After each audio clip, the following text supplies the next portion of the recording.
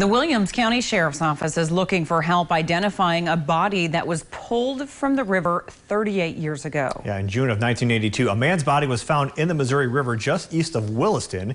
He was around 5 feet 10 inches tall and weighed about 160 pounds. Authorities say he was likely between 30 and 40 years old. KX News caught up with Detective Caleb Fry, who says they're using this old case both for training purposes and to bring closure to loved ones. We were sitting down as a detective division and speaking about cold cases that we have, and this came up. And we thought with all the technological advances and the use in DNA and social media shares, that this would be a perfect time to try to get this man identified and bring some closure to a family member or a friend. And for more information on the man or to learn how to contact the Sheriff's Office, you can head to our website, kxnet.com. Well, stay tuned. Still to come.